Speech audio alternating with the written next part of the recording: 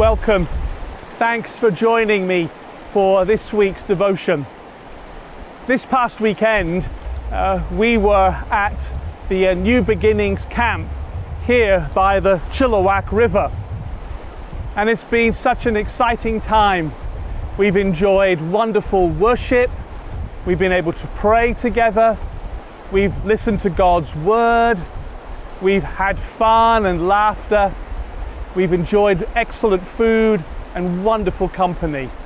And I'm so thankful to our New Beginnings Fellowship for being able to have events like this and just to celebrate the graciousness and the goodness of God, and to invite anybody from Trinity who is able to come along. Being here by the Chilliwack River, it reminded me of just how many times in the Bible the word river is heard. But I wanted to just draw our attention to one time.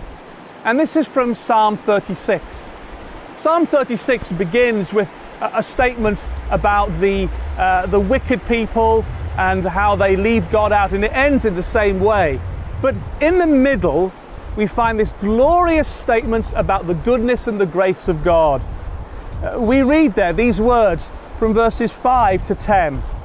Your love, Lord, reaches to the heavens, your faithfulness to the skies.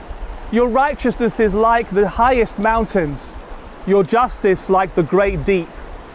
You, Lord, preserve both people and animals. How priceless is your unfailing love, O God. People take refuge in the shadow of your wings. They feast on the abundance of your house. You give them drink from your river of delights. For with you is the fountain of life. In you, your light, we see light. Continue your love to those who know you, your righteousness to the upright in heart. It's that phrase in verse 8 that the Lord gives us drink from his river of delights.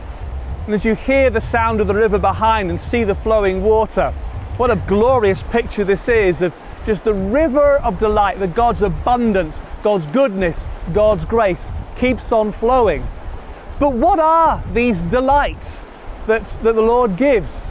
Well, the following verse 9 tells us. It says, for with you is the fountain of life, and in your light we see light. With the Lord is the fountain of life, the source of life, the very beginning. He was there before all time, and he has his love for you and for me from before the creation of the world. That he has always loved us. He's the source of all things that are good. But also it says that in your light we see light. That he's the vision, he's the purpose, he's the direction for what lies ahead for us, like looking downstream.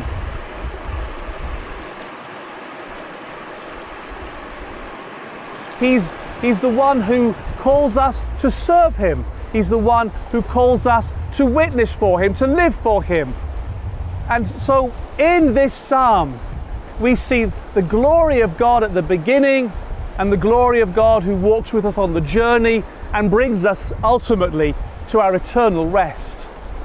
So I encourage you this week, as you listen to these words, as you see the scenery behind me, to remember that the Lord is with you. The Lord loves you. That he has always been there. He is the fountain of life. And he is the one who guides us and leads us. For in his light, the light of Jesus, we see light, the true light. Let's pray. Oh Lord God, we thank you that you are indeed faithful and good. And we thank you that you have been with us even from before we realized it, that you are the source of all good things.